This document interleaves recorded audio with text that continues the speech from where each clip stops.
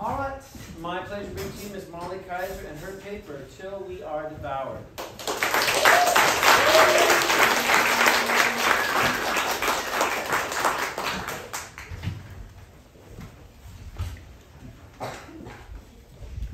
The ancient stone walls were covered with an entanglement of moss and vines.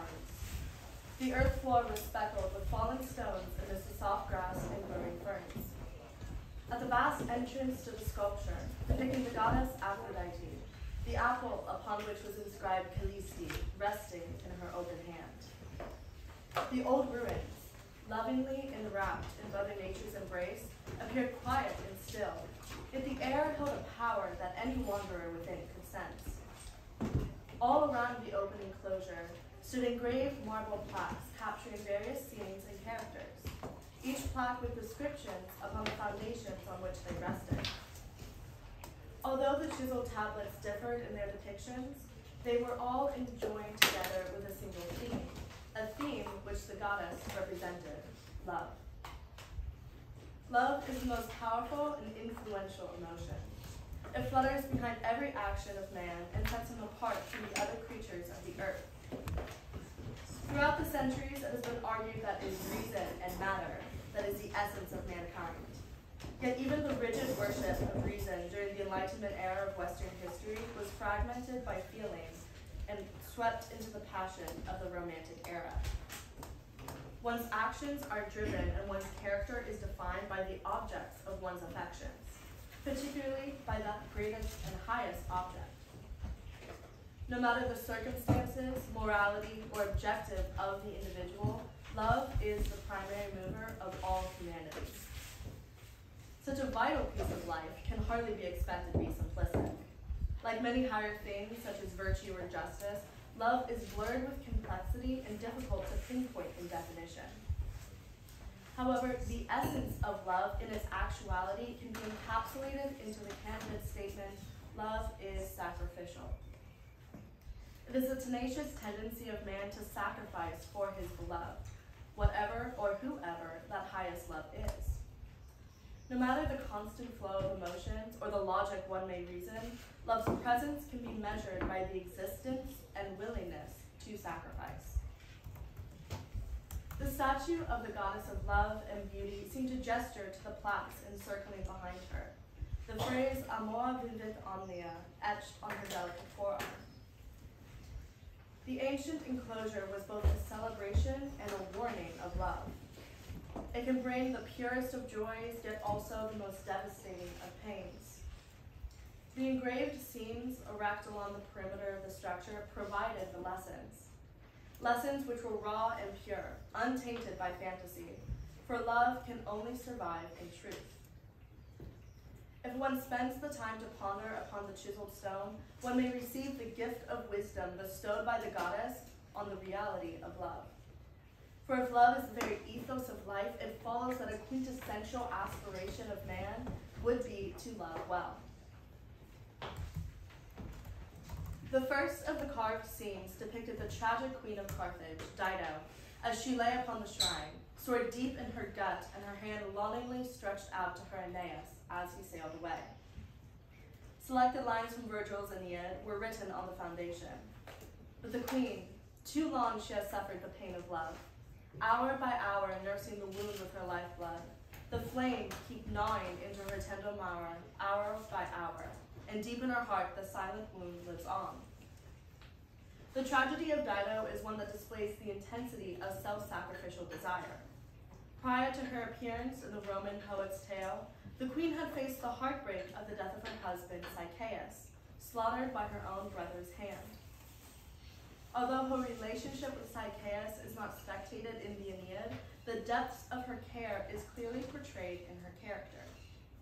Despite her youth and beauty, the Queen of Carthage swore to spend the rest of her days in solitude from the joys of love.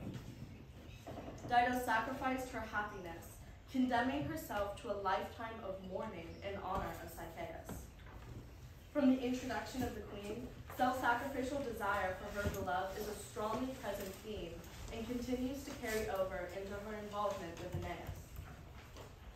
The Trojan leader's appearance on the shores of Carthage sparked lost life in the heart of the queen. the man's courage, the sheer pride of his line, they all come pressing home to her, over and over. His looks, his words, they cling to her heart. No peace, no rest for her body. Love will give her none. The forgotten passion of love that had ignited in the heart of the queen greatly afflicted her. Guilt and shame plaguing her mind as her promise to Sychaeus slowly began to crumble. Dido's torment seeped into her words as she confides her forbidden love to her sister Anna. I pray that the Almighty Father blast me with one bolt to the shades, the pale, flickering shades in hell, before I dishonor you. He's carried my love away, the man who led me first. May he hold it tight, safeguard it in his grave. A significant piece of Dido's heart remained with her husband buried beneath the earth. She desperately desired to continue living as a sacrifice to him whom she loved first. Yet the remnants of her heart seemed to yearn for another.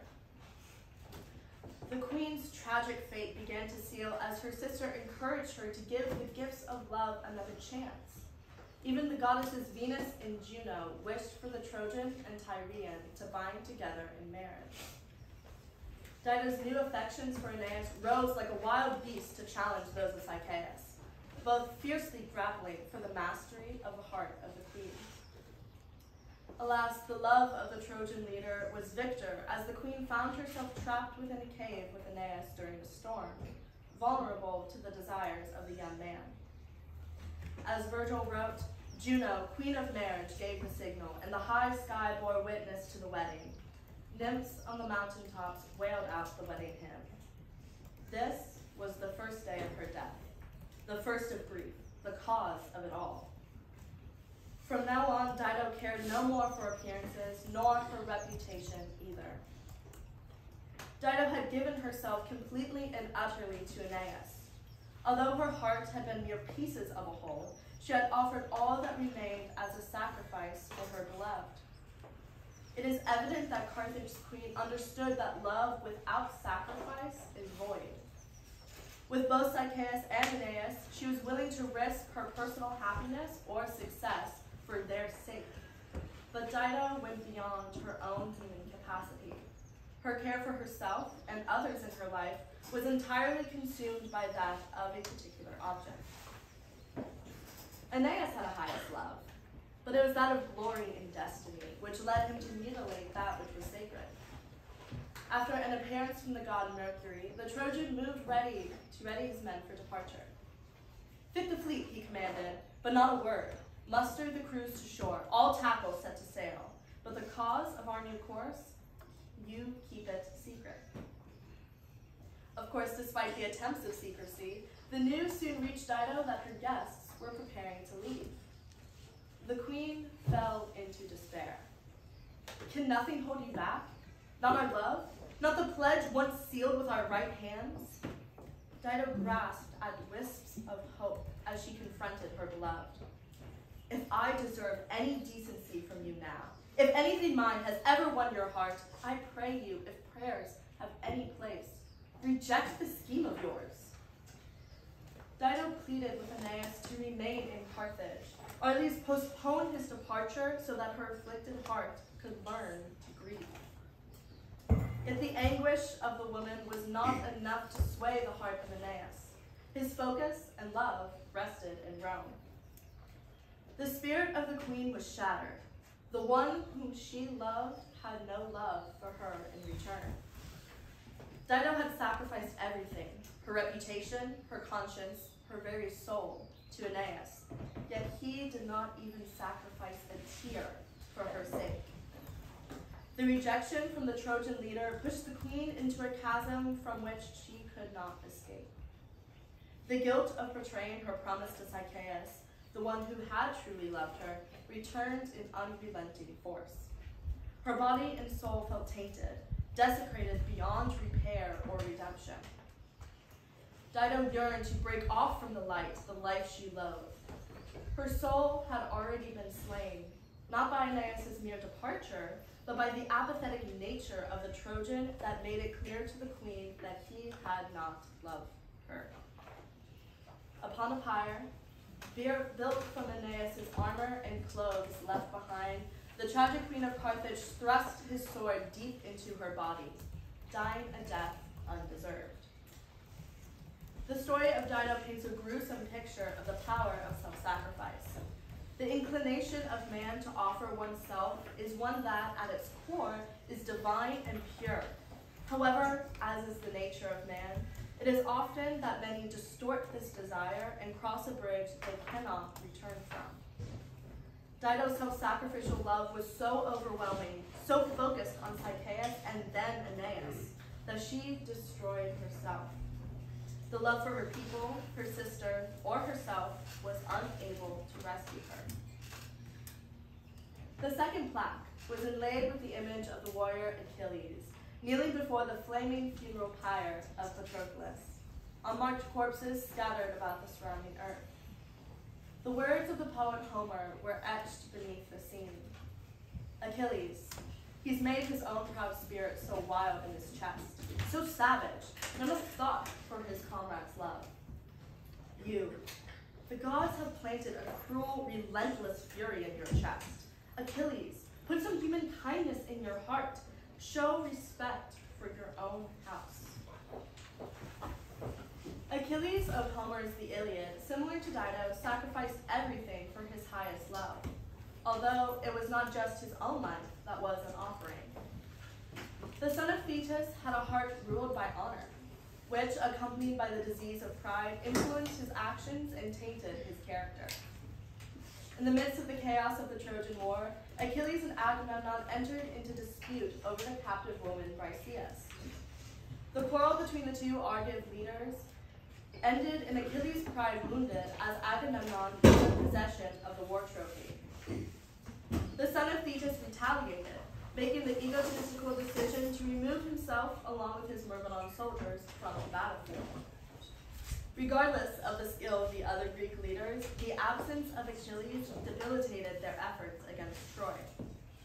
Thousands of Achaean soldiers fell at the hand of their enemies as a consequence of the Myrmidon's leader's worship of his own honor.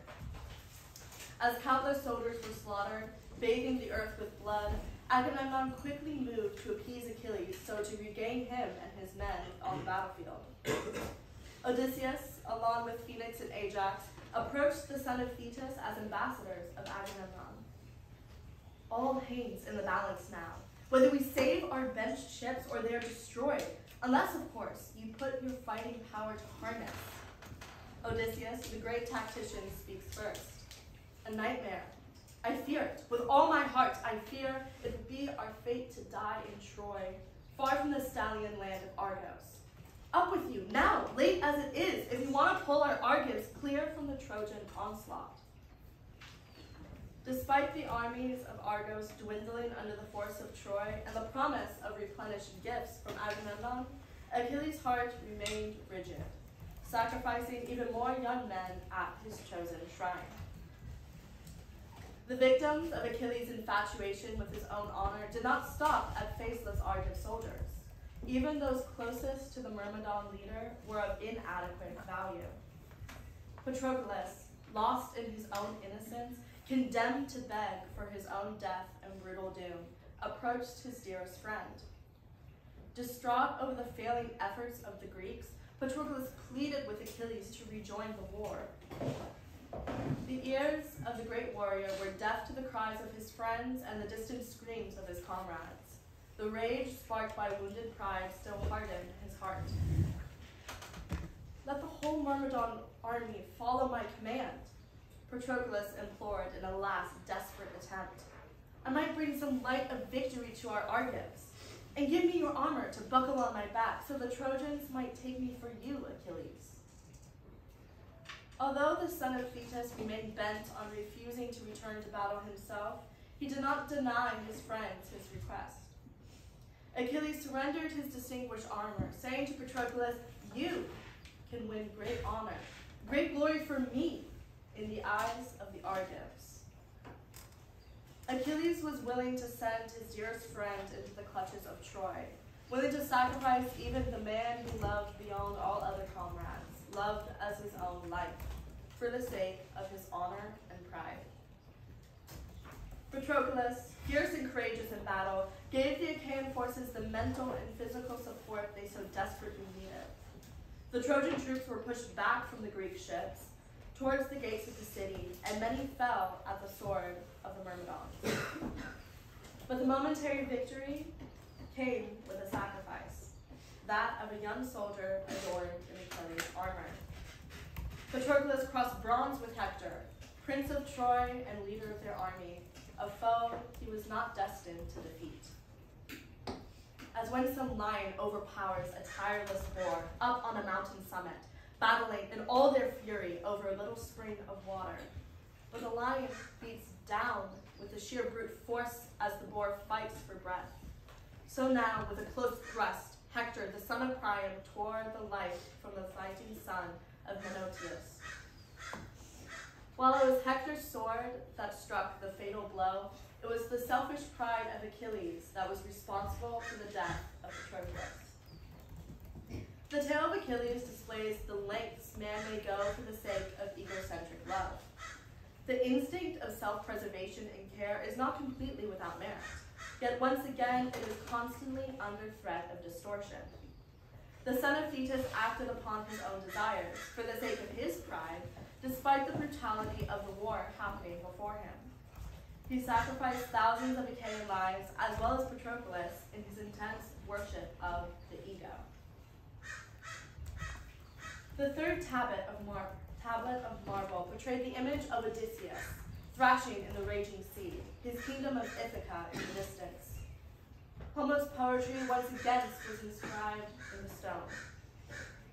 Now from his breast into his eyes the ache of longing mounted, and he wept at last.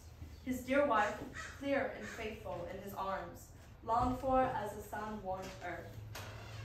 And so she too rejoiced, her gaze upon her husband, her white arms round him pressed as though forever. In many ways, Odysseus and his journey back from Troy displayed sacrifice in a positive light.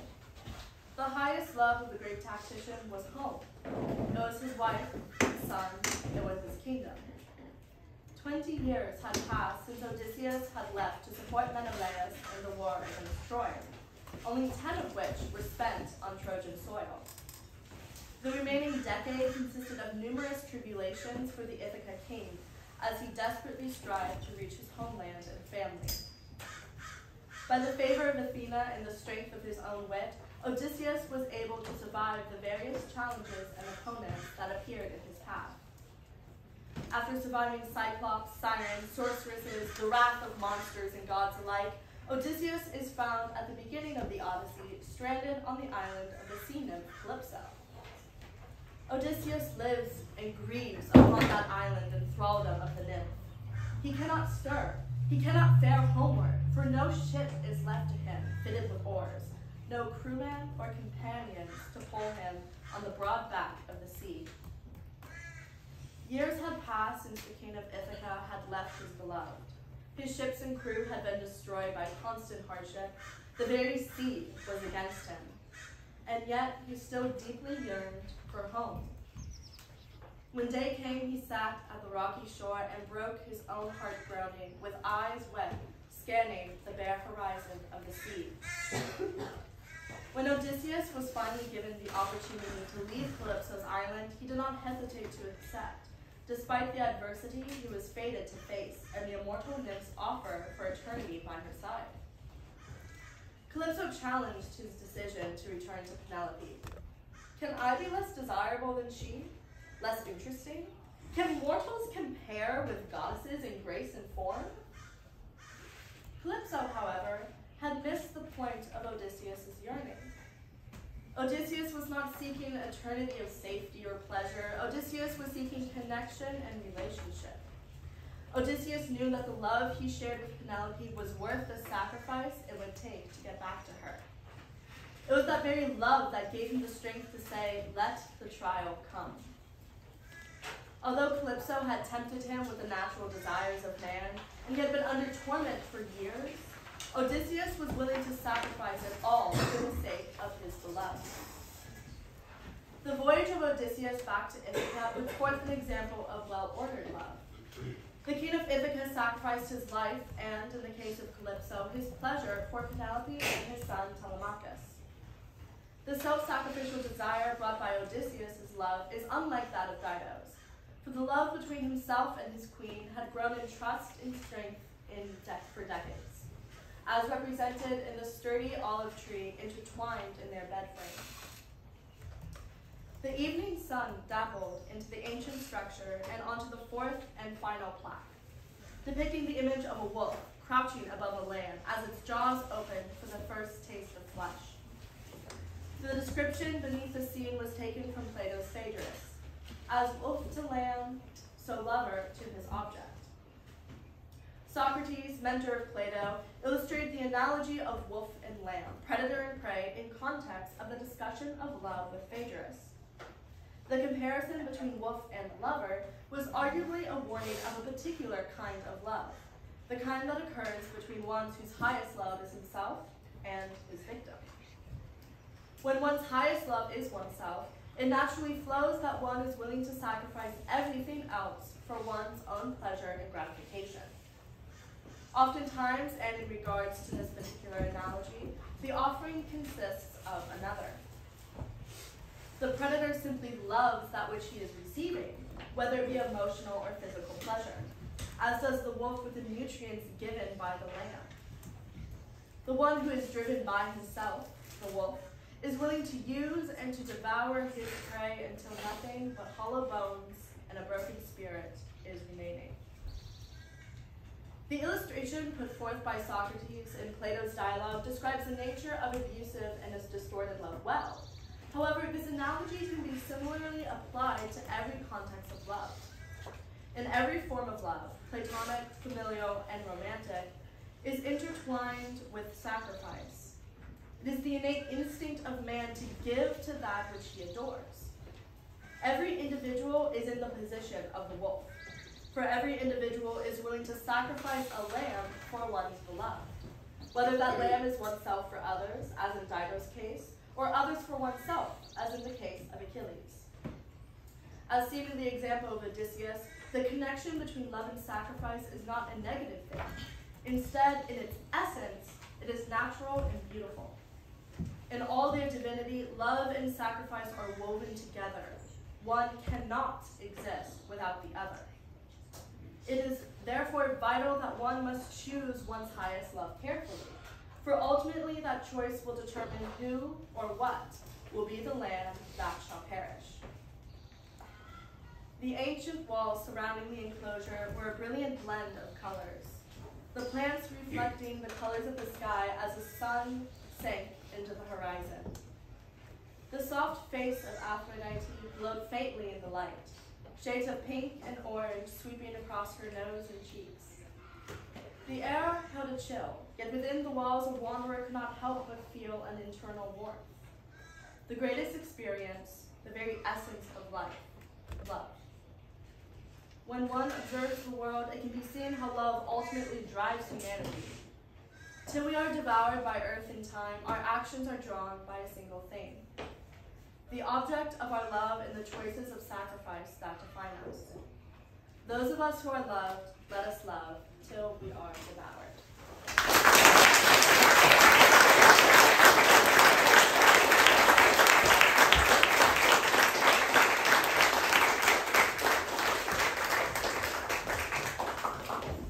Thank you very much, Ms. Kaiser. I would like to begin with, well, I'm afraid it's a fairly blunt question, but at points in this paper I was asking this question to myself.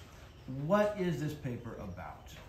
This is analyzing how love ultimately is what drives people's actions,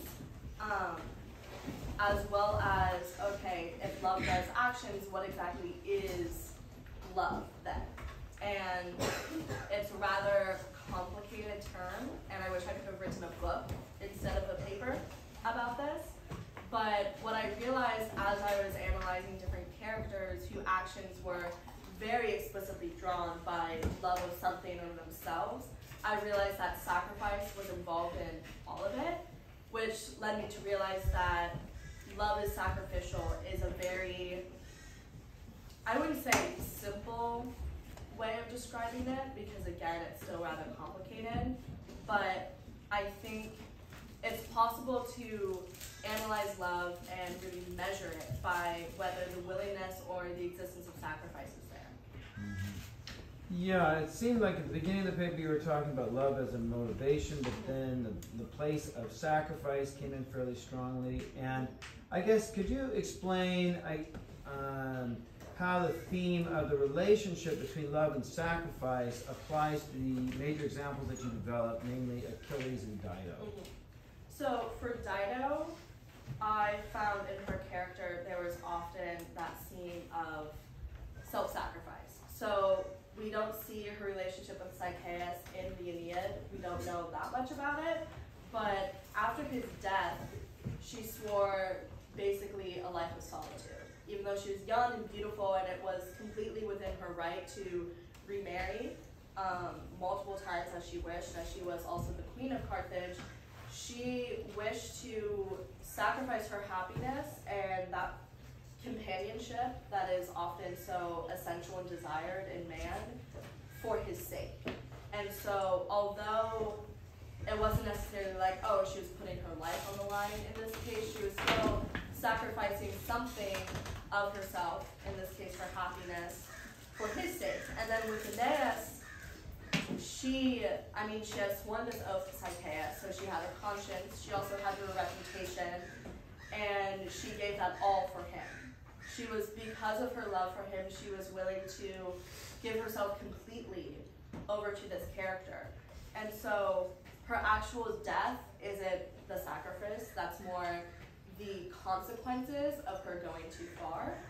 And then with Achilles, he was so wrapped up in his own pride, his own ego, that he was willing to not only let thousands of soldiers die because he and the Myrmidons weren't aiding in the war, but also he was willing to risk his best friend, who clearly we see after Patroclus' death that he is distraught over it, and he kind of then gets a little taste of the consequences for his actions.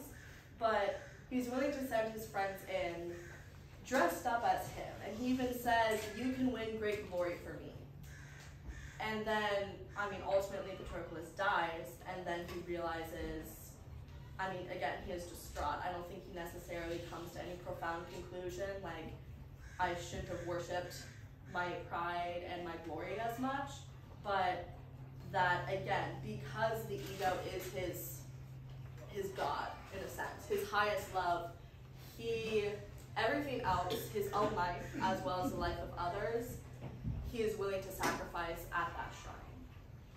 Okay, then I need you to clarify in what sense you mean that this paper is about the self-sacrificial nature of love. As in the case of Achilles, obviously this does not appear to be romantic love that he's exemplifying. It seems to be love of a particular object that is eternal honor. And so, are we talking about two different things? Are we talking about desire in general? Are we talking about romantic love specifically? What's the object? We're talking about love in more of a broader sense. Dido and Odysseus, both, it is kind of romantic love, although I would argue it was more than just Penelope that brought Odysseus home. I think it was also his son and his homeland in general. But every form of love, as I say at the end of my paper, has sacrifice in it.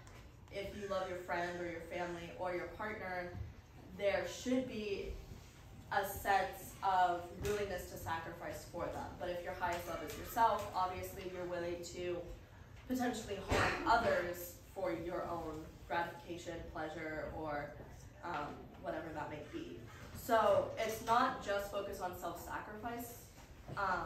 That was Dido's example, was kind of that self-sacrificial desire. Achilles was more of the sacrifice of others, because self-sacrificial desire, although it is quite prominent when you actually love others, it's not the only thing that exists. Again, in the case of the wolf and the lamb, the wolf is willing to absolutely devour the lamb for its own sake. So we're looking at not only how love drives actions, we're also looking how okay, if love drives actions, what is love? Well, love involves sacrifice. How do we see this play out in characters that we've read, as well as what are some extreme examples? Because again, it's kind of like, okay, you need a balance of it then. In order to love well, how do you exactly do that? So obviously, some sort of self-sacrifice is necessary, because you see that with Odysseus, and you see an extreme lack of that with Achilles, but also you can't go as far as Dido and completely give yourself so much to other people or one particular person that you destroy yourself. Okay, so in the case of Dido, it does seem fairly clear that at least romantic love has a self-sacrificial element, even to the point of one's destruction. Sometimes people give themselves entirely up for romantic love. Samson seems also another very good example of that particular tendency. Now, in Achilles' case, you've said that he worships the ego and that he sacrifices others. However, in the instance of Achilles, it's himself that must be sacrificed in order to gain honor. If he gains honor, he will die young. He will lose himself. And in exchange for the thing he loves, which is honor. And so, in what sense is Achilles any different from Dido or Odysseus in that they give up themselves in order to attain what they love? I definitely think, and again, if I had more space, I probably would have gone into Achilles' sacrifice of his physical body, because although it's still egocentric in the sense that it is his own glory and his own pride, he definitely, it's more particular than just himself. I mean, he is willing to give up his physical body and his pleasure, in a sense, for that, but it goes to the extent that he also sacrifices others first and in general. And so I wanted to focus on that aspect rather than also him sacrificing himself, because I think that's another danger that comes across when you love others or when you love yourself. Mm-hmm. So egocentric love isn't completely, I guess, simplified to just the love of your physical body and physical pleasure. I think it can also kind of branch off into like your success or your wealth or your glory.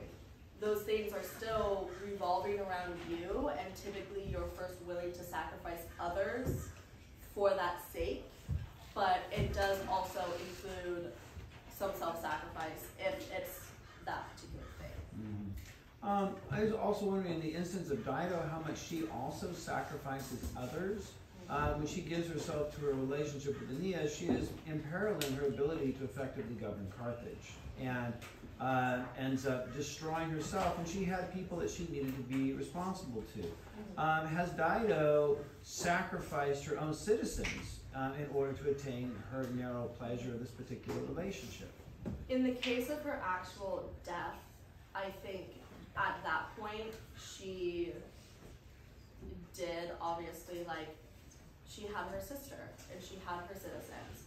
But in the cases, that was more, I wanted to use that as more, again, the result of her overwhelming self-sacrificial desire towards a particular object. I did mention that because it was so focused on one person, not just people in general, like others, that also, again, I almost pictured like if you have like some sort of like plate of water, and if everything's balanced with your love, like you love your family and your friends and your partner if you have one, and maybe your responsibility and your job, if everything's all balanced, you know, there's like kind of water everywhere. But as soon as it tips to one particular thing, that's when there's a deficiency of love in certain areas.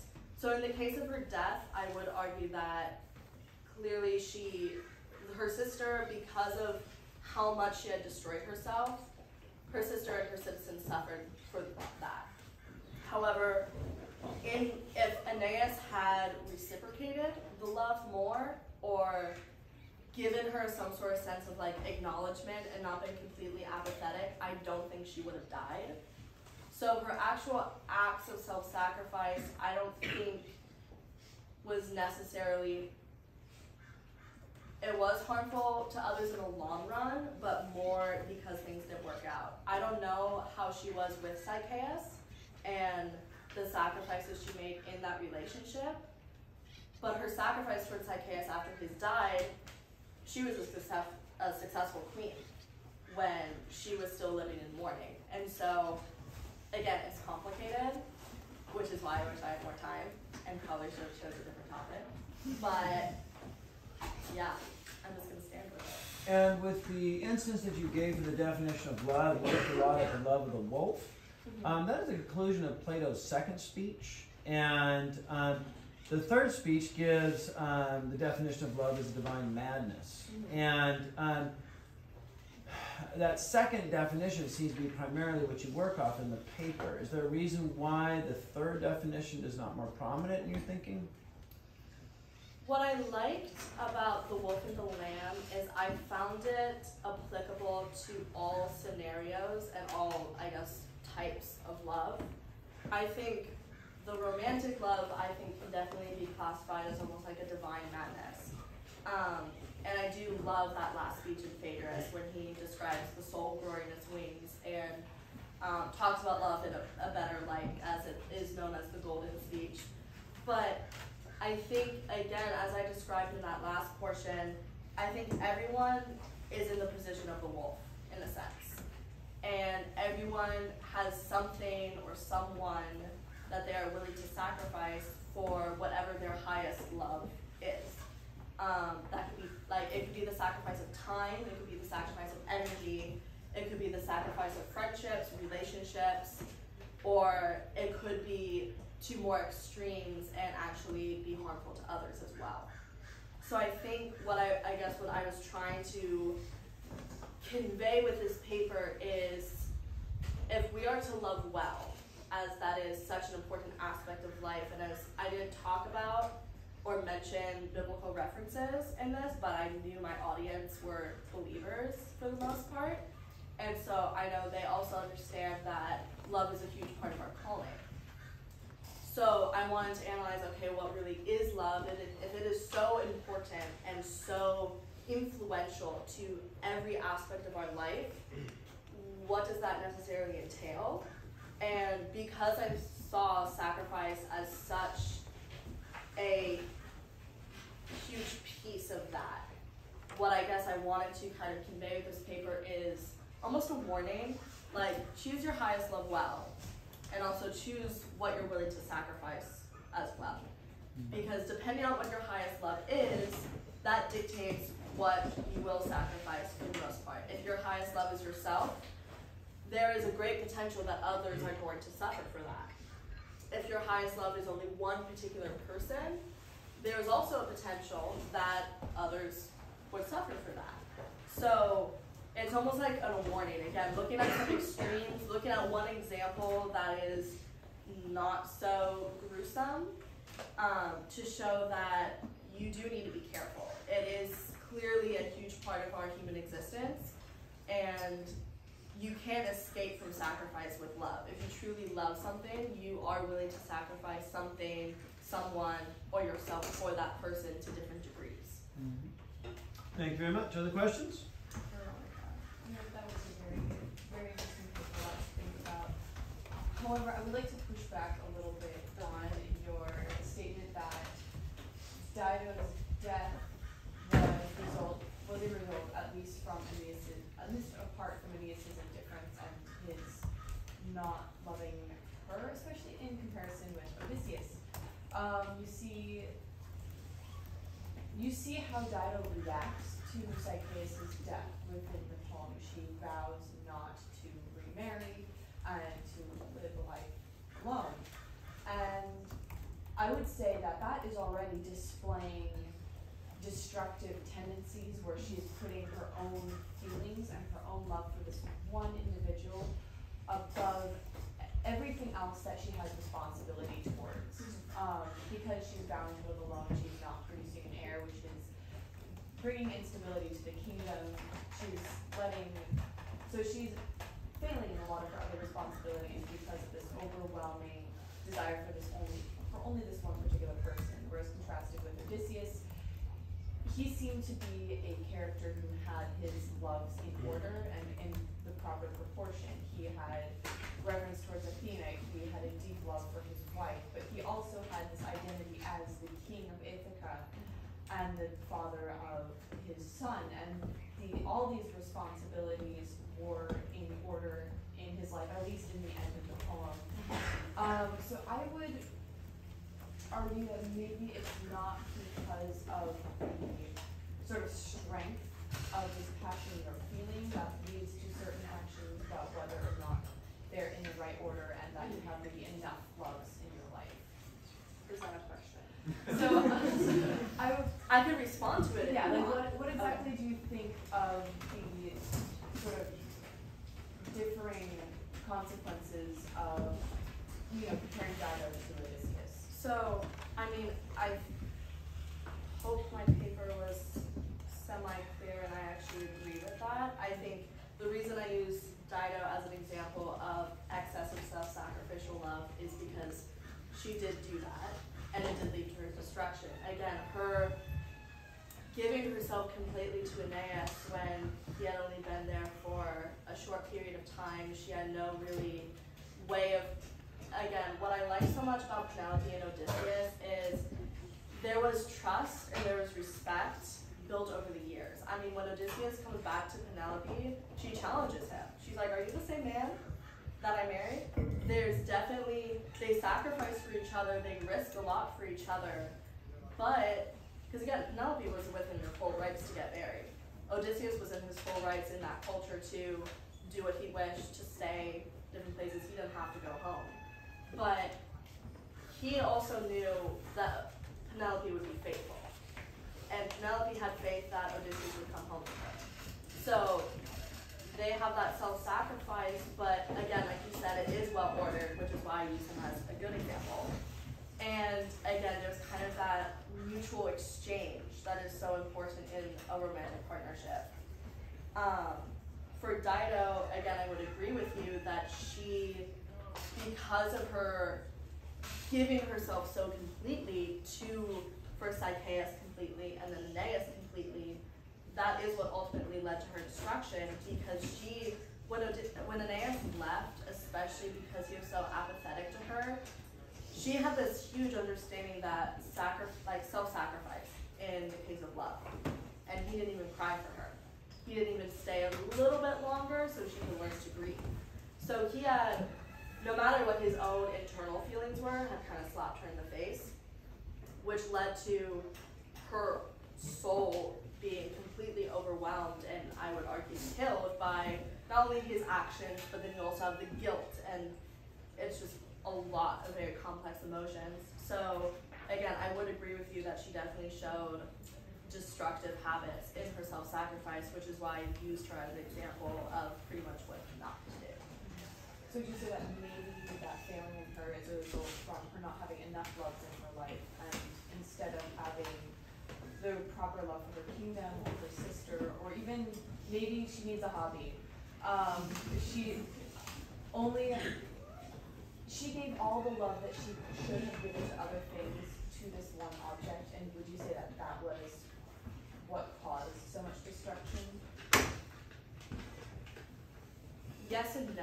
I think the fact that it was focused on one particular person is certainly, in any case, not good. Again, that focus on everyone has a highest love, but ideally you have sub-higher loves. Like, obviously when you're married, your spouse should be your highest love.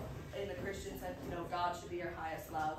But as parents, you should also love your kids. So there's definitely levels to that, but I think also there always is some sort of self-respect that is necessary. I think you could give yourself completely to multiple people and it would still result in destruction.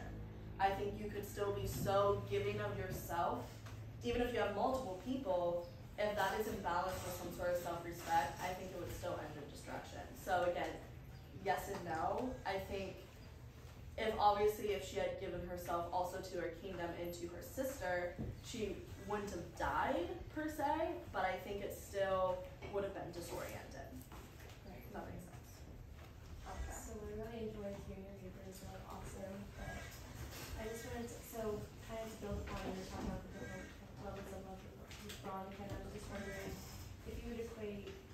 greater level of sacrifice with like a greater amount of love, or what would you say to like you're willing to sacrifice more when you love something? Yeah, like would you say that someone putting in more sacrifice in a relationship would equate to more love in the relationship, or? I think that's a good question. So just to rephrase to make sure I understand you, the more you're asking if I believe that the more you love someone or something, the more you're willing to sacrifice for it. Yeah, would you say that would be like, for example, like a deeper or like more intense relationship would require more sacrifice versus like a newer relationship? I think yes. I mean, again, looking at it in both a platonic and a romantic sense, when you just become friends with someone, if you kind of immediately jump into great levels of sacrifice for them, that's dangerous for oneself. Same in a romantic sense, if you just begin to date someone and you give yourself so completely to that person, you lay down everything for them, that is incredibly dangerous. I think, again, going back to Odysseus and Penelope, what made their self-sacrifice so ordered, I guess, is not only, again, Odysseus had other loves as well, again, his son and his homeland, but also, again, there's kind of that mutual strength. I mean, we understand that you shouldn't give yourself completely to another person until you're married. And that's for our protection, so we don't hurt ourselves. So I think as you grow into a deeper relationship with that person, whether it is platonic or romantic, a different sort of willingness usually surfaces, a deeper willingness to sacrifice for that person if you truly love them, but also I think it is safer in a sense. I mean, it still has risks because you're dealing with another broken person, but it's not quite as foolish as it's like going all in right off the bat. Sorry. I wasn't trying to get your attention. I was just trying to clear my throat. That's okay. He ignores my answers all the time in class, so this is my Anyway, so on that topic of Dido versus Odysseus, kind of both doing a ton to try to their romantic significant other, as you might say. If Aeneas didn't leave, but Penelope forgot Odysseus and remarried, and then Odysseus got back at Ithaca and realized that, do you think they would have had like swapped outcomes? Do you think it's more of the like the reciprocation versus? Yeah. I mean, obviously, because we don't actually see that in the text, I can't completely say, but I can say my opinion. I think because Odysseus, like I was discussing with Veronica earlier, had the love of his son and the love of Ithaca, I think had Penelope remarried, which again, at the time, she was in her full rights to, and she did technically have no way of knowing that Odysseus was still alive after 20 years.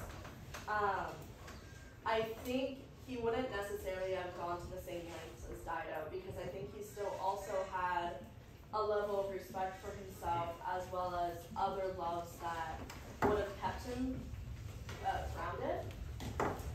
As with Dido, I think had Aeneas stayed, or had he shown a little bit more emotion or given her a little bit more like something to hold on to, I don't necessarily think she would have died, but I think she still would have been greatly damaged because, again, she had given herself to him a lot. And I think eventually it would have resulted in some other form of destruction, whether, like if Aeneas had stayed for a certain amount of time, so she had learned to grieve and then he left, I think she probably would have done a similar thing and been like, okay, that did not work.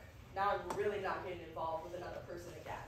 And like Veronica pointed out, that also would have technically damaged the kingdom and as well as her. So I don't know if that answers your question. Yeah. Lily? Yeah? Okay. Yeah, so you mentioned maybe several times of Dido's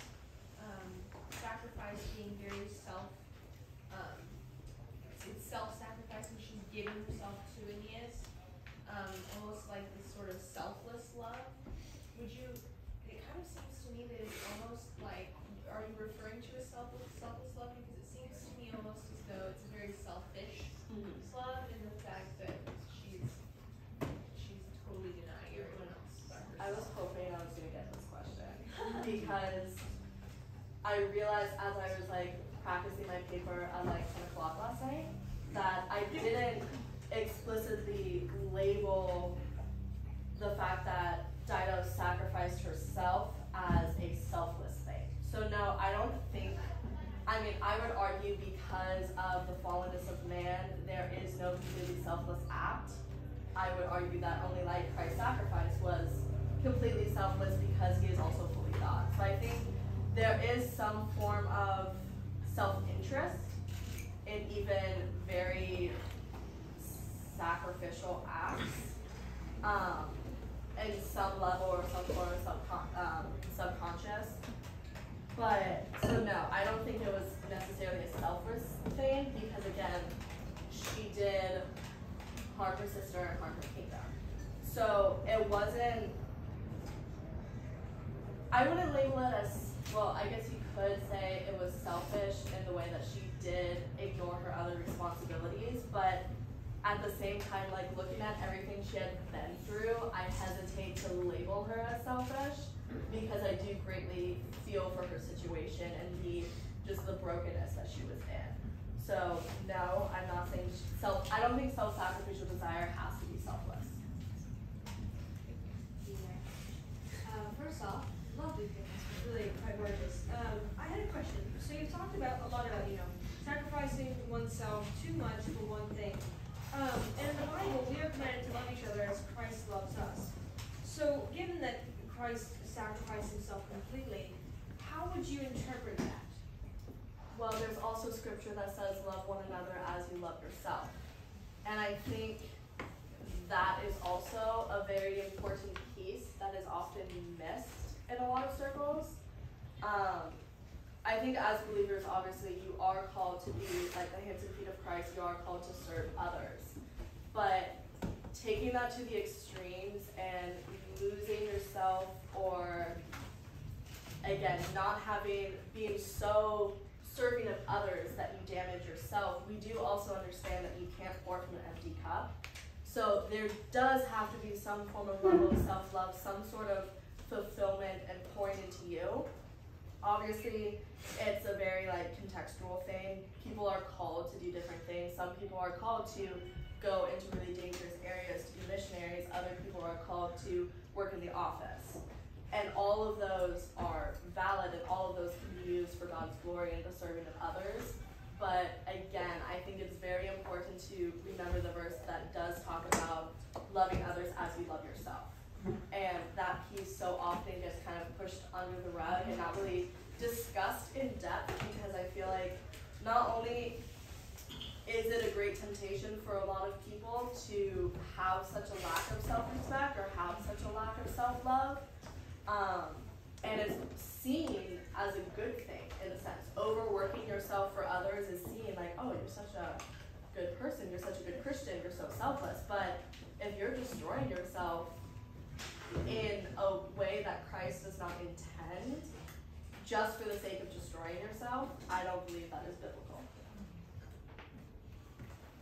Okay, now you go.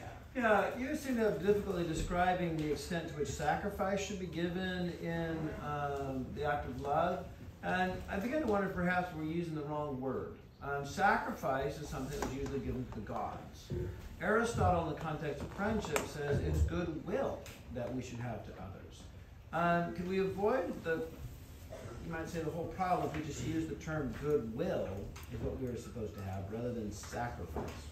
I kind of disagree with that. I mean, you could label it as more serving of others if you're talking about it in how it should be. But I think, again, when you look at all sorts of different situations and different contexts, sacrifice is definitely involved. Again, I like the wolf and the lamb example because I think everyone is in the position of the wolf and has the choice or the opportunity to sacrifice things. Again, you can use the term oh, I'm going to sacrifice my time to focus on this one person. I'm going to sacrifice my energy to go above and beyond this one person or this one group of people. So I kind of stand by that word because I think understanding the weight, I think, is important. I think using other terms could potentially, like, disregard the weight that actually is involved with it. Again, I think oftentimes even Christians sacrificing things that they think is honoring to God isn't, or it's hurtful and harmful to others. So I think using sacrifice gives the appropriate weight to, like, your choices, and again, the choice of what is your highest love and what are you willing to destroy potentially for it. Thank you very much, Ms. Kaiser.